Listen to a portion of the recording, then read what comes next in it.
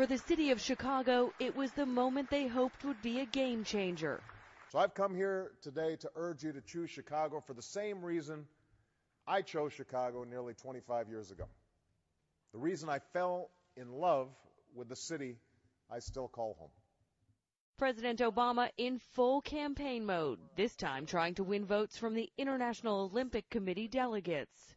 I will listen to him very carefully, and this is one of maybe the most charismatic men on the planet. He was joined by First Lady Michelle Obama, Chicago's mayor, and various U.S. Olympic Committee members. It's about inspiring this generation and building a lasting legacy for the next.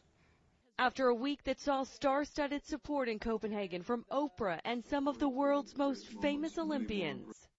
But the other finalist cities aren't without their own star power. Soccer great Pele on hand to push Rio. King Juan Carlos of Spain hoping to see Madrid walk away with its crowning moment. And Japan's prime minister looking for a Tokyo triumph. Tough competition as the other finalists offer their presentations.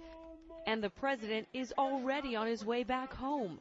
I think Chicago could not have made a better presentation. A whirlwind trip many hope will give the Windy City its Olympic win. And while not everyone in Chicago is convinced the games are a good idea, residents here are making plans to gather to watch the announcement this morning, a decision that could soon change this city's course. Kristen Dahlgren, NBC News, Chicago.